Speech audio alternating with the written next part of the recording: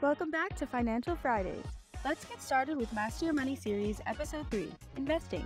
Simply put, it's the act of allocating your money to different assets with the expectation of generating a positive return. Now, let's look at different ways to drive your investment journey.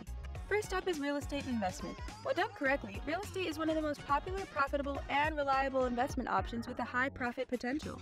There are numerous advantages to investing in real estate, including the chance to create money, use equity as leverage, build a network, and improve your neighborhood. Next are bonds. Bonds are debt securities. When you buy a bond, you're essentially lending money to a company or government. Bonds are generally considered less risky than stocks, but offer lower returns. Last is life insurance.